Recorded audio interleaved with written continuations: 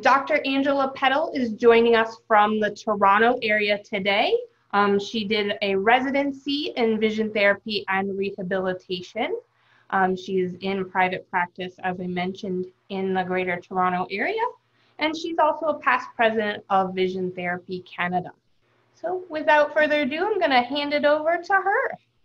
Great, thanks Colin, nice to see you. I know this is a crazy time right now, so this actually is a silver lining of COVID. We get to get people across the world helping each other out. So you know what, I always look for the silver linings in everything. So I have condensed this lecture. I have this lecture online actually on my website. It's about an hour long, but I've condensed it to maybe be about 20 minutes. Please, please, please just interrupt me. To be honest, I like to feel the audience. I like to go back and forth. And if you want me to reiterate something too, just say, can you clarify that? But I'll just keep jabbering until you stop me, basically. So with school starting in a few weeks here in Toronto, I think this is like a perfect time to talk about important visual skills that our children need for going back to school and for adequate learning. Let me see if I can switch this slide. There we go. So some of the goals, we'll talk about really infancy and toddler development, because a lot of our early visual skills development takes place during that time. So we'll delve quickly then into the visual skills needed for classroom learning, as well as the processing or visual perceptual skills needed from when we go from learning to read to reading to learn. That's where our visual processing skills really need to take it up a notch. I'll give you a few handouts. I'm not going to hand anything to you. I'll show you some signs of visual problems that you can pick up in your children, or if you're a teacher, and your students. And then we can go into specifics of vision-related learning disorders and talk about why a vision therapy evaluation might differ from a routine eye exam, and why you may need one if your routine eye exam comes back normal and you still have that parent gut feeling that something's not right. So I'm going to delve right in. This is a great quote. I'm going to start and end the lecture with it because I think it'll really ring home by the end of it. But this is Dr. John Streff, and he says it beautifully. He says, when vision is working well, it guides and leads in all that we do. When not, it interferes. And boy, does it interfere, because vision is our dominant sense. You can imagine if there's a problem with blurry vision or double vision or interpreting vision, that's really going to interfere with your development and your perspective on the world. A few stats in case I have some people who like numbers out there, but 90% of school activities are visual in nature. I have no idea what the stat is if we're doing online learning all day in our classroom coming up this year, higher than that, I guess. Vision disorders are the 4th most common disability among children in North America. And even 2 to 5% of neurotypical preschool children have impaired vision. That's a chunk of children without any other delays having impaired vision. And the most common visual problems are not associated with 20/20 eyesight. In fact, that's just one of 17 visual skills that we really need for learning. So if that's the ticket that your school nurse did a screening and said the child is 20/20, you want to delve a little bit deeper if there's some things awry with learning or with school. More information is processed through the eye than all of the rest of the body at any given moment. So vision is our fastest method of processing information. Yes, you've probably heard of, I'm a visual learner, I'm an auditory learner. For sure, that's great. But if vision is the fastest mode, the speed of light is faster than the speed of sound, let's make sure we maximize what we can get. Of course, auditory processing is important, but vision processing is very important, especially when you're going into college and university in the later years. There's only so much you can listen. A lot of this information needs to be retained visually as well. And this is important in our brain injury population. Over 85% of our brain has visual connections. So if I have a whiplash or a concussion, or if I have a neurodevelopmental disease, 85% of the brain has connections to vision. So, you know, whether I whiplash this in a car accident or I have some torsion in the brainstem, you better believe vision's going to be affected. And the visual system is 5 times larger than the entire auditory system. In fact, the auditory system doesn't have a cortex, and the obviously vision has a visual cortex, occipital lobe. So let's go a little bit back into infancy and talk about vision development. It's important, if you take anything from this lecture, is that vision can be developed throughout life. Yes, we might have missed a step, but we can rehabilitate or develop that skill later in life. But there is some critical times in infancy and when you're a toddler, that vision is really flourishing and developing. So children learn visual skills from their interactions with their environment. If they are on their back all day and no stimulation, their experience visually is going to be a lot different than a child who is allowed to roll around the floor and has colors and lights and stimulation in their environment when they're growing up. A pediatrician, Dr. Gazelle, said way back in 1949, a beautiful quote that's really profound right now, or always, but really with what we're doing in rehabilitation. He said that vision is profoundly integrated with the development of the total action system of the child, including posture, coordination, motor skills, and even personality and intelligence. Now, you might say that sounds like a stretch, but to me, if somebody is nearsighted and shy and lives within 20 centimeters, that's going to affect how they are perceived and how their personality is perceived from somebody else. They're going to be perceived differently with their peers. They're not going to be as comfortable as somebody who might be, let's say, really farsighted and prefers to project outward. And personality and how we project someone's personality can also therefore affect confidence or frustration or self-esteem, and all of that plays into intelligence. So, you know, there's a few things that might seem like a stretch here, but vision really is profoundly integrated with our development. Let's go back a little bit as well and talk about perception even in utero. So to perceive, just to perceive, not sight 20/20, but to perceive and visually perceive, a child must be able to discern differences. That's what vision is, I'm perceiving a difference. Fixation, so looking at an object, is the first discrimination task. When you're born, followed by gaze fixation at 4 to 6 months. In an infant, when a newborn, their central vision isn't developed. So this is all peripheral vision. And in fact, you'll see later that peripheral vision plays a key role in learning and development. But that's the first discrimination task. So baby looking to mom when their eyes are first open. That's discrimination, determining hairline from eyebrows to eyes. That's about as blurry as it's going to get. And then you see the movement from around 3 months to 6 months when they're starting to coordinate motor and vision. If you've heard of reflexes or baby reflexes, primitive reflexes we call them, these are reflexive survival mechanisms that help your child learn to move through space and develop these reflexes to eventually walk and talk and run away. But one of the ones that's really important with visual development is called the ATNR, the asymmetric tonic neck reflex. So if you have your baby 3 months, he's on his back and he's moving around and he accidentally hits something with one arm. I don't know, maybe you have him in an arc and he hits a bell. So there's a reflex that says, oh, my hand touched something, my eye should look at that. And the reflexes causes outstretching of one side, and you'll see a bit of a flexion on the other side. And that's called the asymmetric, because one side is in, one side is out, like this, tonic neck reflex. That's the first eye-hand coordination reflex that happens around 3 and integrates maybe around 9 to 10 months of age. And it's actually a first sign of visual motor integration, or eye-hand coordination, I like to call it.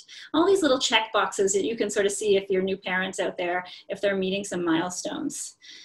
Interestingly enough, well, we know that vision has a motor basis, but the interesting part of this is that fetuses' eyes will move under fused lids. So in utero up to about 7, 8 months, the child's eyes are fused, but their eyes under their fused lids are moving in response to the mother's movement in utero. So the stimulation of their vestibular system, which is actually developed before vision, causes their eyes to reactively move when mom moves.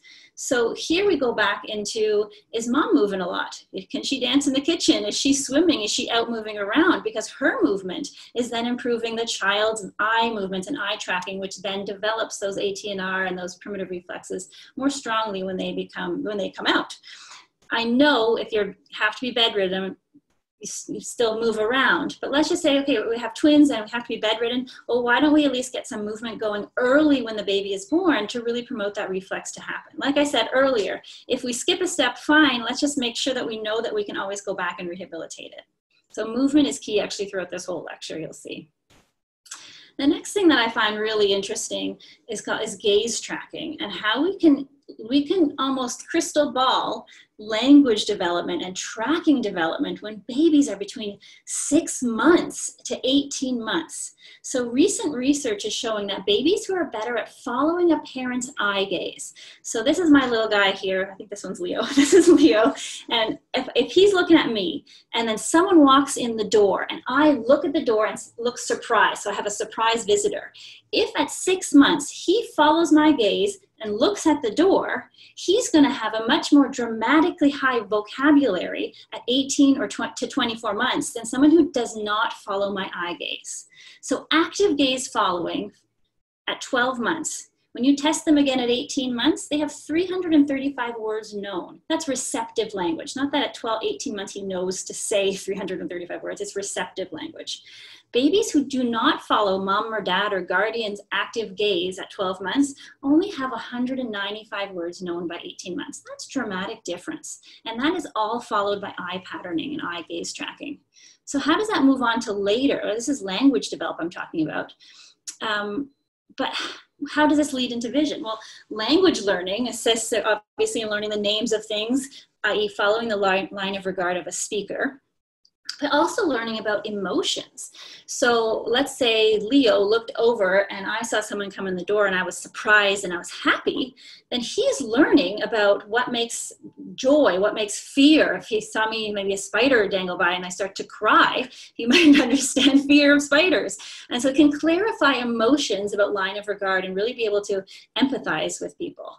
But also imitative learning. So human acts are also visually guided, and a child can hone in on these goals and intentions by following the gaze. So you can understand human interaction by imitative learning, and that starts as early as 6 months. So they are much more aware of our body language. They follow our eye gaze at 6 months, it was a wow moment when I read this research for me. So as we alluded, vision and motor work together and should develop together.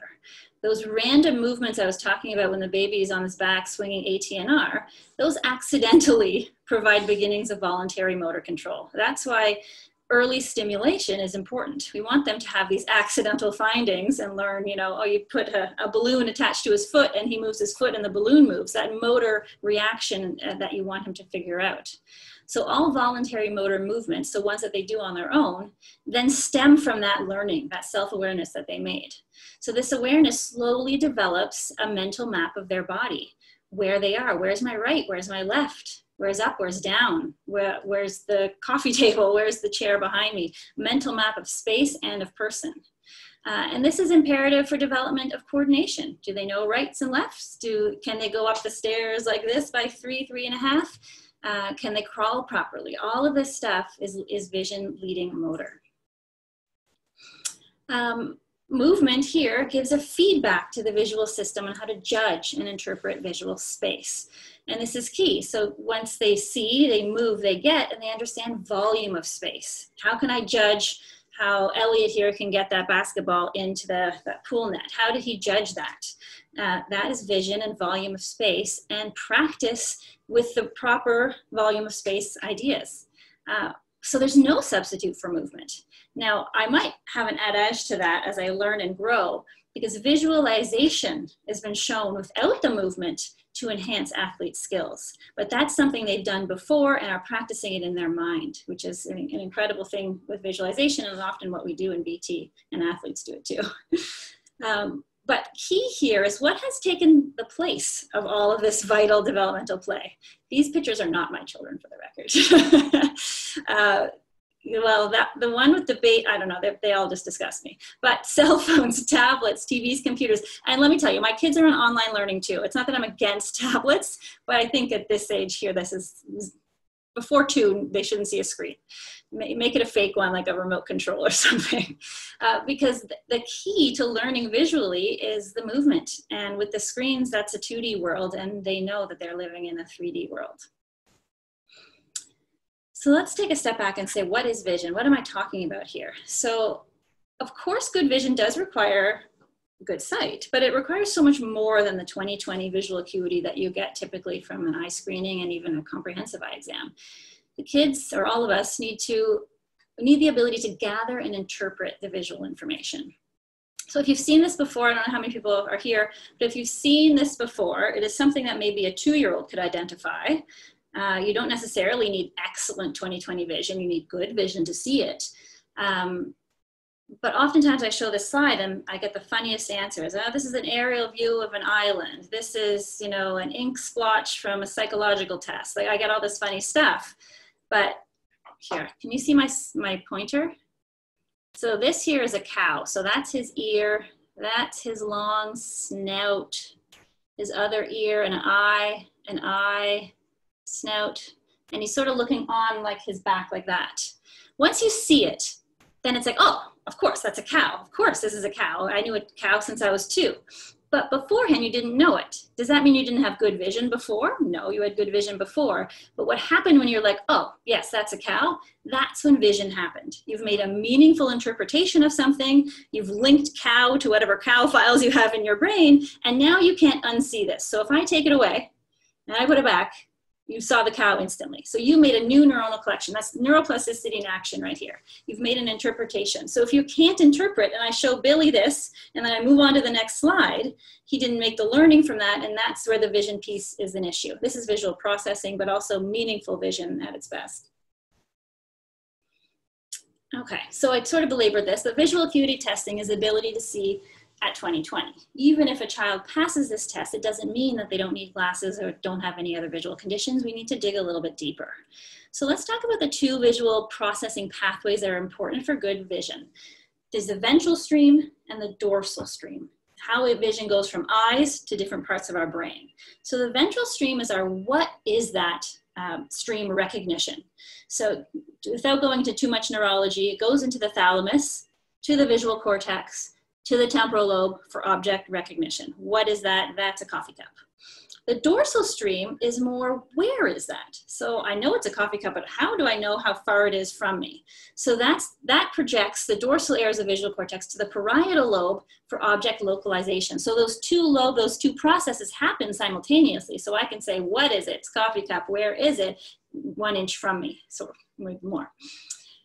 Here's sort of an idea in the brain here where it goes. So if you start at the back where it says occipital lobe here, so from the eyes, which would be here, you can take a pit stop in the thalamus, and a lot of our neurons go to the occipital lobe. Upwards here to the parietal is our dorsal stream, where is it? And over here to the temporal lobe, it's what is it? And it should happen at the same time. What does this have to do with anything? Well, they did a study on dorsal stream versus ventral stream and readers. So impaired motion perception, which is the dorsal stream, in a lab setting are correlated with a reduced reading rate in children. Now you're thinking reading, that should be ventral. That's what is it? What is that word? But it's so motor. Impaired motion perception has also been linked to social and nonverbal communication problems. So if I don't know where something is and I'm on a busy playground and kids are whizzing by me, do you want to play this? Can you hopscotch? And you can't perceive good biological motion and perceive volume of space, then that's going to impair your social abilities as you develop through life. So I'm going to take a step back here and how do we see? How do we see to read? How do we see to copy from the board? So one of the first skills that we learn when we're a baby is fixation. That's just aiming and pointing. One of the easiest tests I do on my 6+ population in my exam chair is I give them a sticker and I say, look at this. Don't take your eyes off it, look at this. That's all I say. I say, I'm going to time you for 10 seconds. And if there's a problem, if they can't hold their gaze on this sticker for 10 seconds, then I know they can't even get to the next stage, which is tracking and fixating, which is reading. So the first thing we got to do is, can you aim your eyes? Then the next thing is ocular motor. So can you aim and move them at the same time? All while this is happening, they have to be able to focus the word. So the camera has to be able to focus in. And of course, the eyes have to work together, so they also have to converge. Just so much stuff that goes on with reading that we take for granted. But like that quote in the beginning, if it's helping, you'll flourish. If not, it really does interfere. So these skills all together determine speed, accuracy, endurance of gathering visual information. After that, we just got the information in the eyes. Now the brain has to process what it's seen. So visual information processing, or your optometrist might say visual information processing, this is the process by which the brain interprets visual information received by the eyes. If the eyes got it incorrectly, I won't even bother testing visual perceptual skills if I know that it's blurry, it's not tracked properly, it's double. Like, who knows what the brain's going to interpret with that. But if it got in beautifully and there's still an issue, then I delve into perception. I like this little analogy here. The child will spend so much energy just looking at and trying to track. There's little mental energy at the end to decode what they just did. So they're just so proud of themselves that they got past the paragraph. Half of it was only double, or it was half clear. And at the end, you say, we're going to ask you 10 questions on that paragraph. What a confidence killer. So that's perception. If you can get it in, but you used all your mental energy to do that, you don't have any battery reserves left for the questions at the end. There are a lot of perceptual skills you can address, and I could go on for days, so I will really just list them. But visual discrimination is the ability to find differences in likeness between words and colors and objects. Visual memory, there's two types of visual memory. One is the simultaneous. I can take a picture, a photographic memory, and remember what it is and recall it.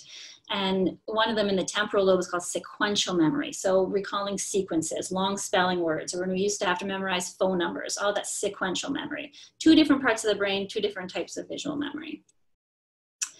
Spatial relations, the ability to distinguish what is different among similar objects that are the same, and also being able to manipulate and maneuver things in your mind. Really good for math, even location of your seat in the classroom or book in the library shelf. Sequence of letters in a word. You might see they spell the word, but they put H and I in the wrong side. So that can be a spatial relations difficulty. Form constancy, we see this a lot, and it's a very normal mistake to make until about 7 or 8 when they reverse letters and numbers. It's if it persists that it's the issue. Form constancy is the ability to manipulate forms and predict the result.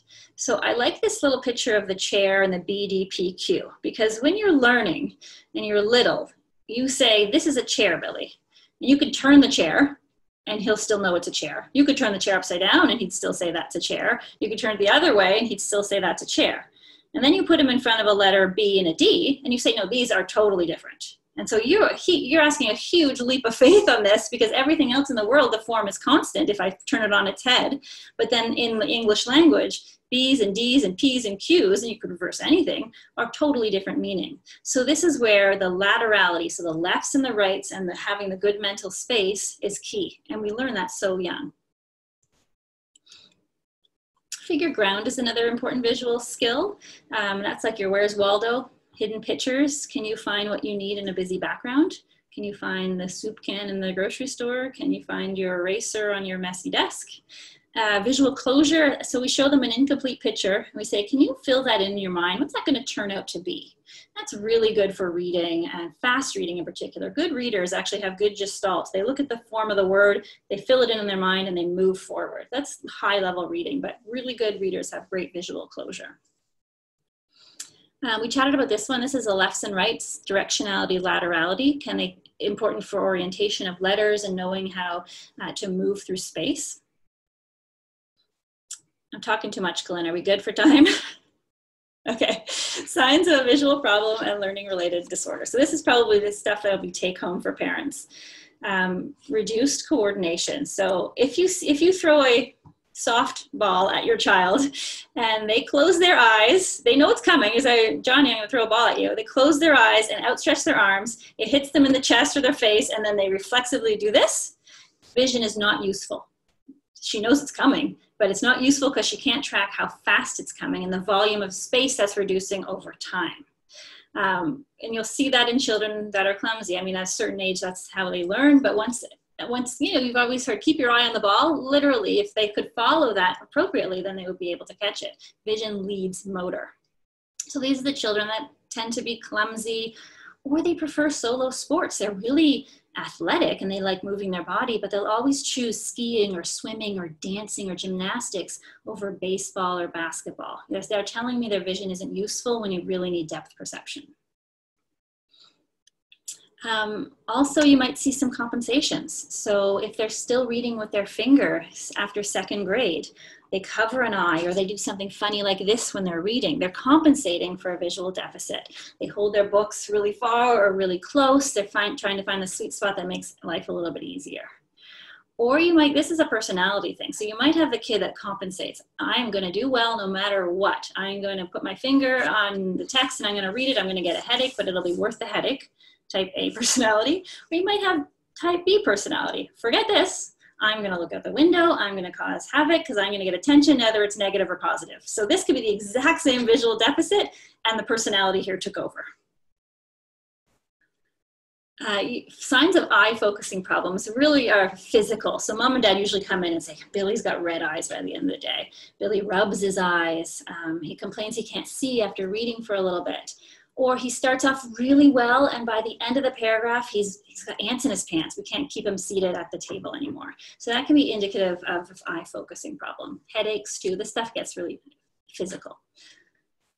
Signs of a poor eye tracking or eye tracking deficit is, well, using your finger, a lot of loss of place or rereading, skipping small words is a big one, rereading whole lines, difficulty tracking a ball coming at them or how fast that car is coming when they're crossing the street. That's deficits of pursuits, which are smooth eye movements, and saccades, which are those important small jumpy ones we do from word to word when we're reading. And signs of symptoms of the perceptual skills that I alluded to earlier, a big one for parents when they come in to see me is that I'll teach them, they'll say, I teach Johnny a new word, and then 2 sentences later, he doesn't remember it. Like, we just showed you, this is the word umbrella. How come you don't remember it within 30 seconds? That's visual memory, that's a perceptual issue. Poor reading comprehension. So they're reading fine, but then asking them the questions at the end is difficult. Reversals that are sticking around past first, second grade would be a perceptual issue, as well as poor handwriting. So fine motor control in the fingertips is similar to the small movements that we need to make in our eyes. So oftentimes I see hand-in-hand tracking and handwriting changes.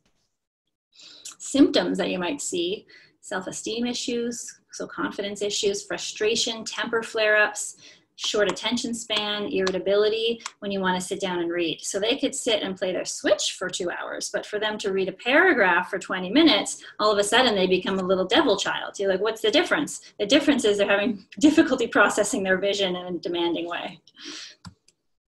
And oftentimes parents have no idea. They've had eyes checked, the eyes look straight, they look healthy. Johnny can see an airplane in the sky and a Cheerio on the ground. They've got eagle eyes.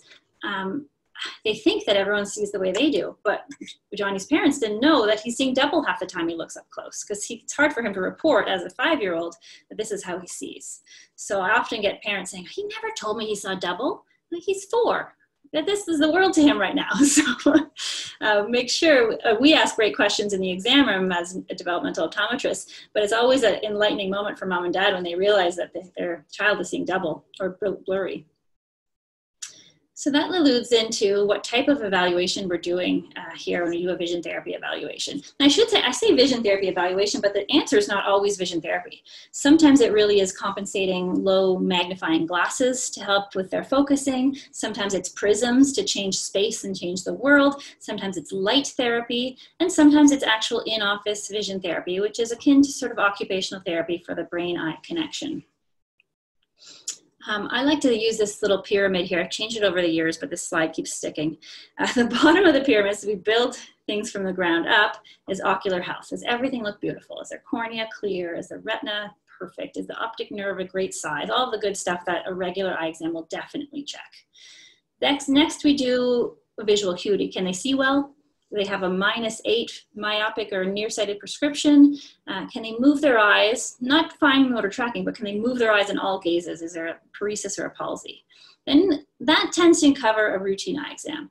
The 3 top parts of that pyramid is the next level. So it tends to be, we call it a neurodevelopmental exam. So binocularity and accommodation means, can they team their eyes together and can they focus their eyes together to read?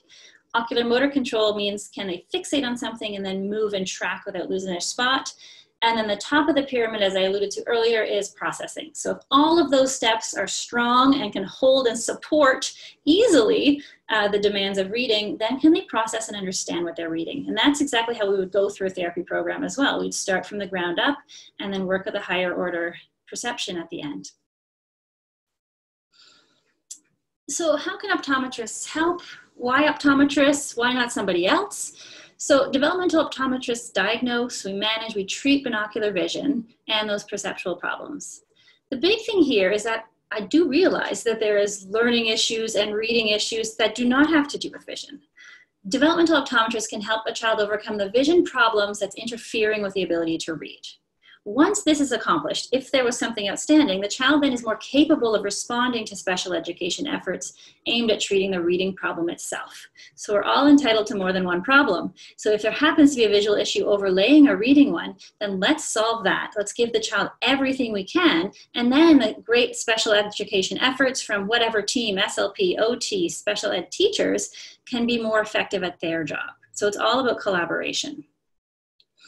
With that said, without the appropriate treatment for these visual dysfunctions, we are ignoring 25% of our pediatric population, especially because they're not going to report that I see a little bit blurry or double, unless they're really verbal and a bit older. So the treatment. So there's something that we are typically see, corrective lenses. So you're nearsighted, you're farsighted. This is the typical glasses you'd wear. This is my child looking like Harry Potter. Reading glasses can help support eye focusing issues. Or I also do low therapeutic lenses if a child's going to be on a screen for a long time. That's a lot of holding focus for now probably multiple hours a day. So I give them a little bit of work in the glasses so that they don't have to work so hard to see. And there's also performance lenses I alluded to called prism lenses. Prisms, all they do optically is shift space.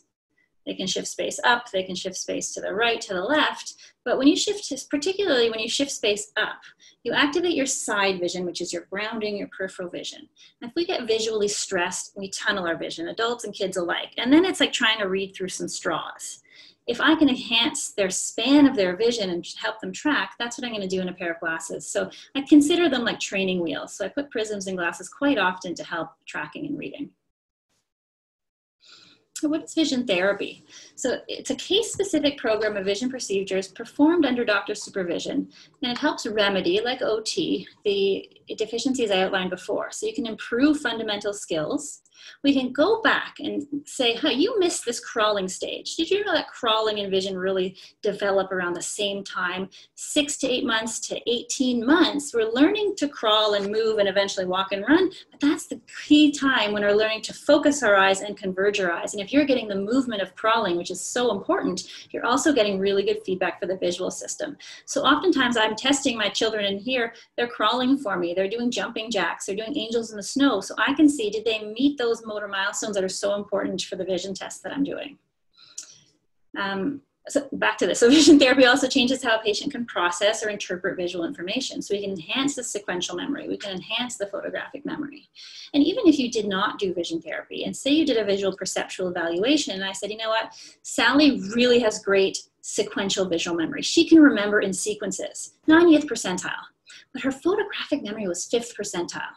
How about you stop doing flashcards? Because that's trying to activate just that photographic memory. And if you really want her to learn, of course we can work on this, but her strength is over here. Show things in sequence to her. So little things that can help a teacher really reach the child. Say, look, this is 90th percentile, this is outstanding. Why don't we use this amazing skill so that she can reach up to her peers? So even if we don't do a vision therapy evaluation, it's a really good idea of how we can help the child otherwise. So everybody can learn, we just have to figure out how to teach them. So vision therapy really is neuroplasticity in action. So we know now, and I feel like I used to have to lecture more on this, but we know the brain changes over our lifetime until our last breath. It's not that there's just a critical period, and once you're 8 or 9, your brain can't change anymore. I could learn a new language tomorrow. I could learn to salsa dance tomorrow. We're all neuroplastic. But neuroplasticity is the term to describe a sequence of events or processes that take place in your brain in response to incoming stimuli, negative or positive. So your emotions, your behaviors, experience, and thoughts physically changes the way your brain functions.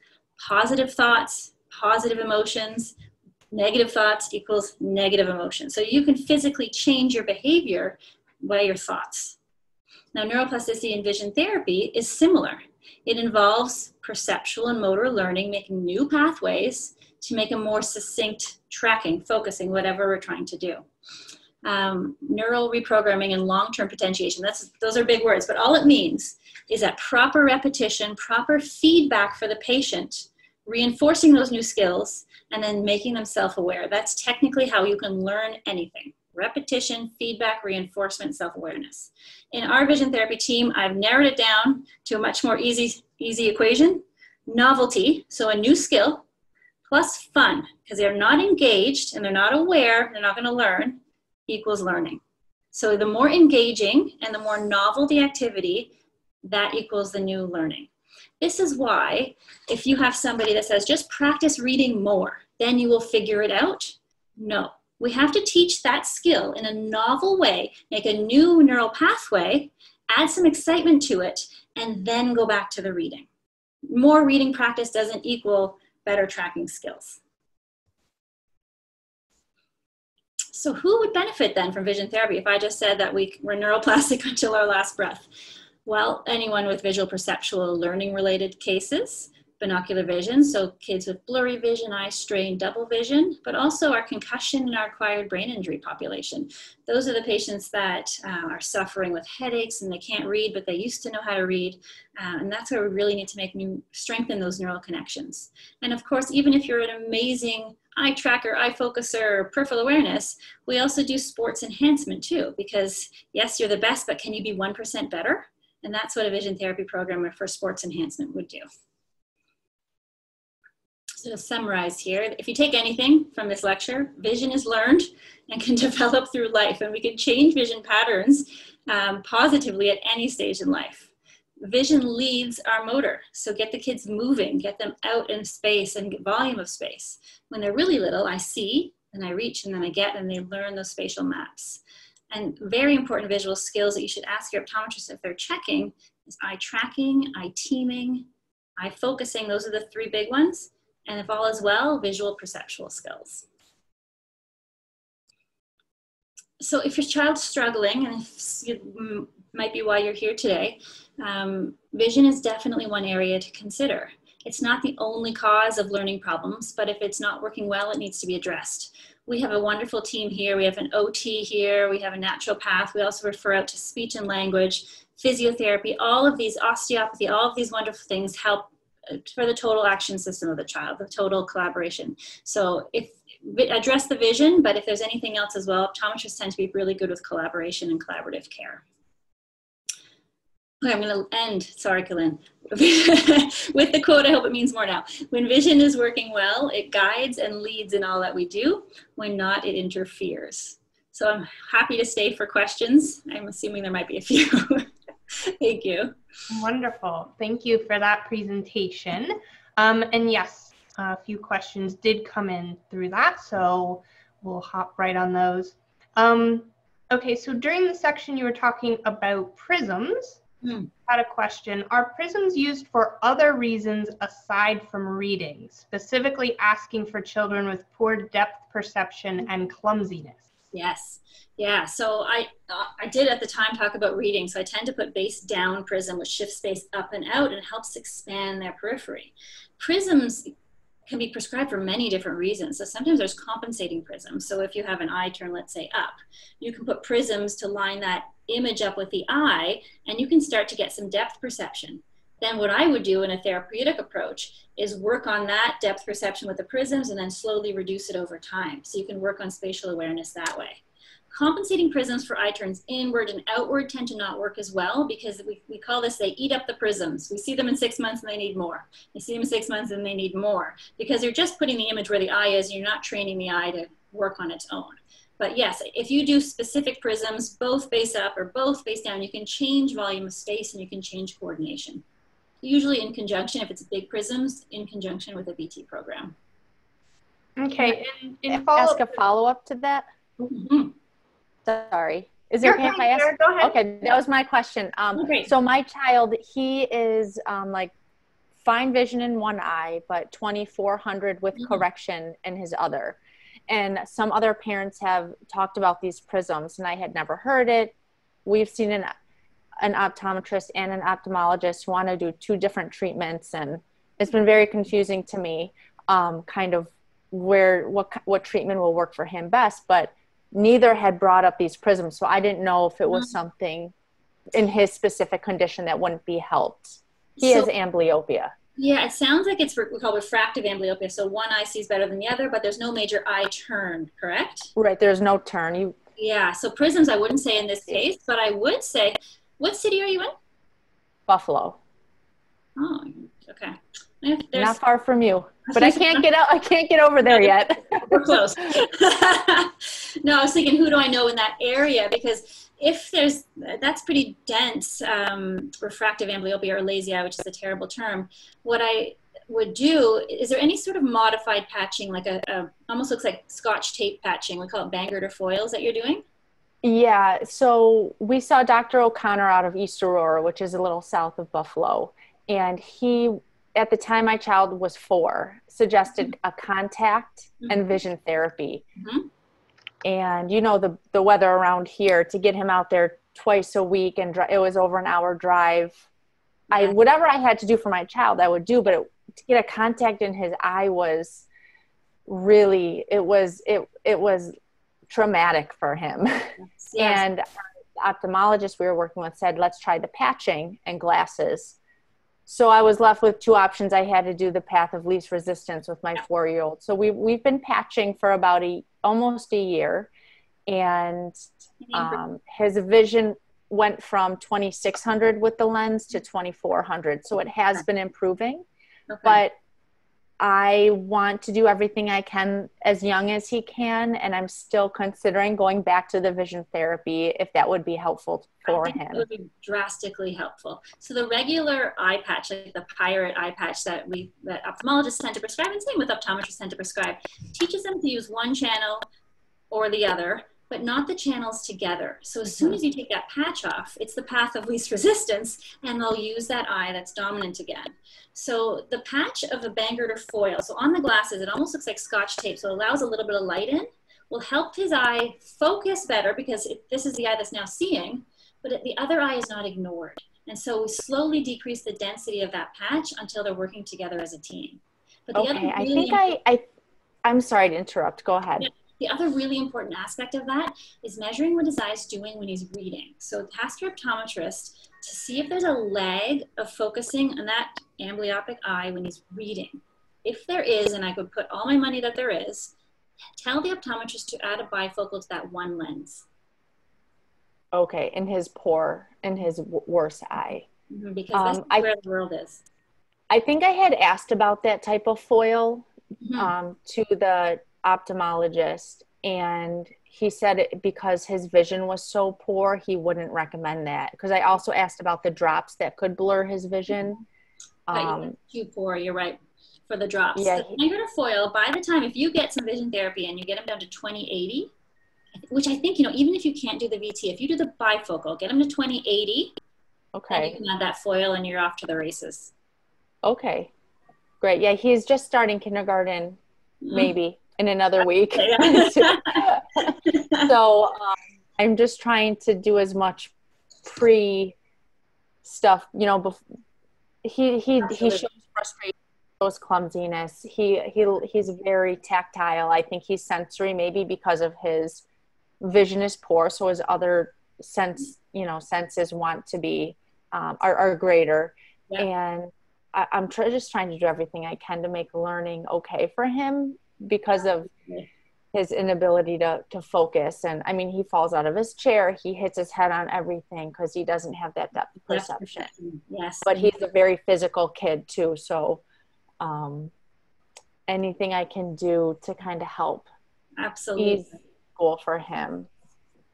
So I would put bifocal in the one eye, get him to 20/80, then start the foil. And I mean, how long do you think it will take to go from 2400 to 20/80?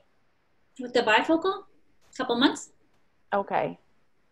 And that's without the patching, or with Okay. Yeah. Oh. So even more expensive. It's even easier. Yeah. I mean, the rewards and everything for the patching. He's kind of starting to understand behavior and rewards, but he's not reading yet. Right. He's showing he loves to be read to, but he has no interest in reading, and he gives up on letters, I think, because it's hard for him. Exactly. So, I mean, would the bifocal help even if he's... So that's the goal. That's where it's going to help first. And then it'll be less distorted when he's looking. It'll be easier to look with two eyes. And that's what tells the brain, oh, this is easier. And I'm using two eyes together. And that's what gets the vision better and better. It's the connection of the two. Can I ask another follow-up question? Is it common, because he's left-eye dominant, he still has yet to pick? I know that his dominant hand will be last to pick. I notice he like swings it. I'm a phys ed teacher, so we're very physical around here. He swings a baseball bat and a hockey stick lefty, but he writes with his right hand and eats with his right hand. And I feel like his body is not able to make that connection with his brain on how to do things comfortably and efficiently. Yeah, things are getting crossed. Yeah, his bilaterality and I do so many things to try to help, but you know, it could just be his personality. I don't know what came first, the chicken or the egg either, but did he crawl when he was little? Was it a good crawl? Yeah, he crawled. He was very physical. He walked, you know, right before he was 1, and he crawled a lot, you know, maybe around 6-7 months he started.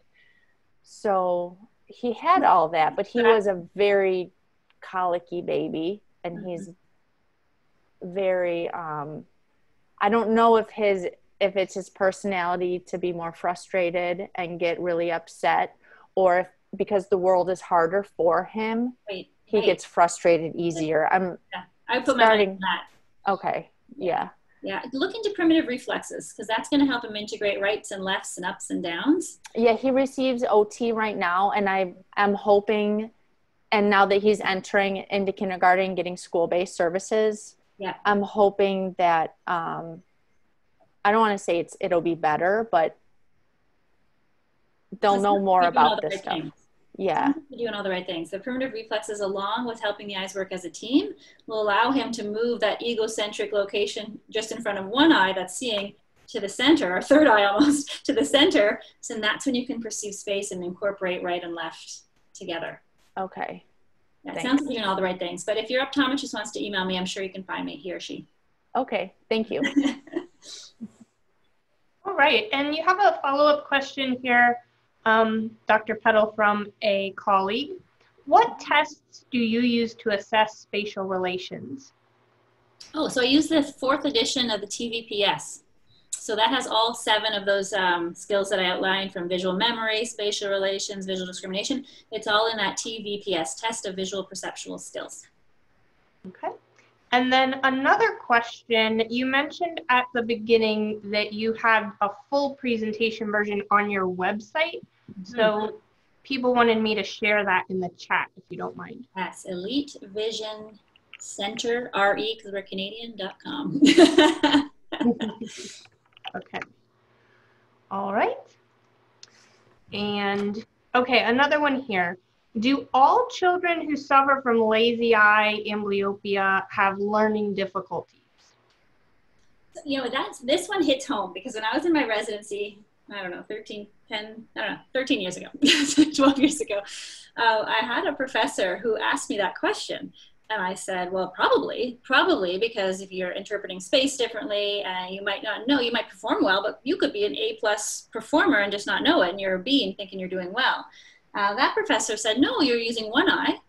It's easy. If you can physically suppress the whole time, it's easy, and you don't have to worry about double vision or eye focusing. And I really sat on that and did not feel good about it, because how much effort, for the brain to suppress is happening? How much battery power are you taking?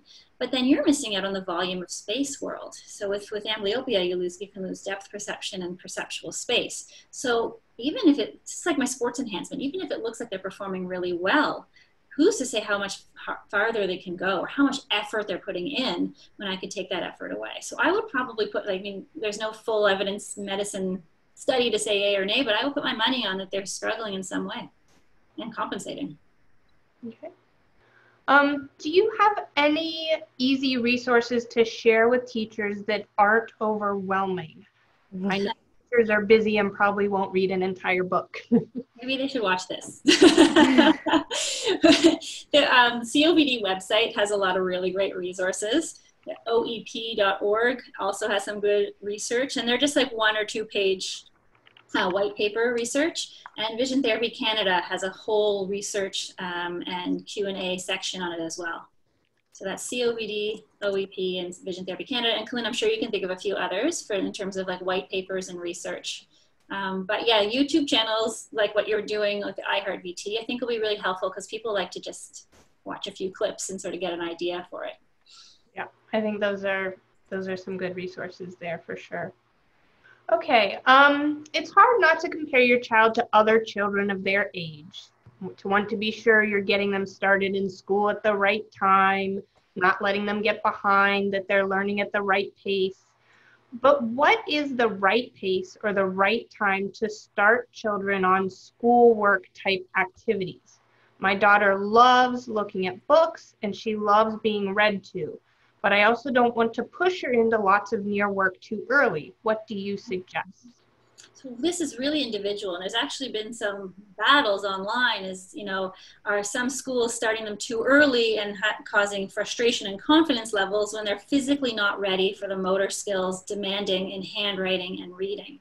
So this would really be, I would go on my vision development milestones. Did they crawl and walk on time? Can they kick a ball? Can they go up the stairs?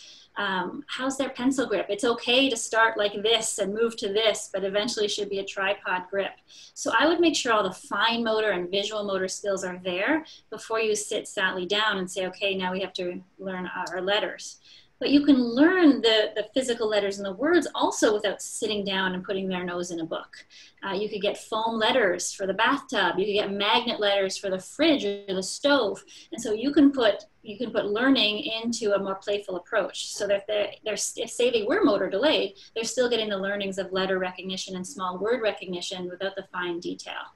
But, you know, I'd say age 5, age 6, they should be able to sit down and be able to write their name, write a sentence, read small words or more by 6. But I wouldn't push them earlier if they're meeting all their milestones. Okay. And one other we have here. How can you tell if an ADHD diagnosis is accurate or if it's a vision problem instead? Well, I can't tell if ADHD is accurate, but I could tell if there's also a vision problem. So I would do the visual perceptual workup, I would do the binocular vision workup, and if I saw signs that led to me thinking, this might be just a problem with converging your eyes, all the symptoms of ants in your pants and looking out the window could also be related to this. So let's solve this and then see, like an onion, peel it back, let's see what's remaining at the end. Never do I say, you know, I'm going to solve your ADHD, but the symptoms really do mimic the two, but it would have to have some really good visual signs for me to be very confident and say, yeah, we're going to address the vision because A, this will make life easier anyway, but at the end of it, you might have a different child. All right, and Sarah's asking some questions here about computer programs advertised as vision therapy. She said called amblyopia. I'm wondering, it might be amblyplay. I know there are many out there. Do you have thoughts about those? So there's a few programs out there that, especially amblyplay, that the theory behind amblyopia, and this might help you. My gosh, I forgot your name. Sarah?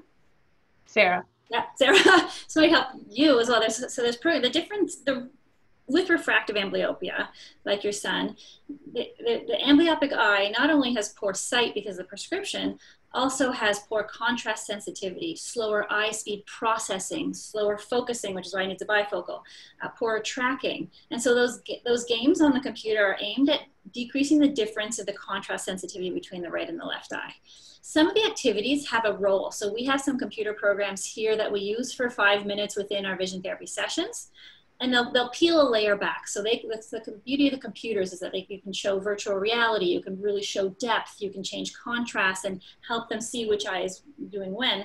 But I think as a standalone, you need some more support because the vision leads motor, and motor is what's going to get them really linked together. But there's nothing wrong with amblyplay. I think the theory, the research is actually great. It just needs to be in conjunction with a motor program so that you're really taking those skills from the computer and moving them to real life. But it's a really good start, and computers are really wonderful at being able to make virtual reality and making other things. Okay. All right. Well, we're almost to the end of our time here, but I do have one question that I think is particularly pertinent during this chaotic back-to-school time that we're facing.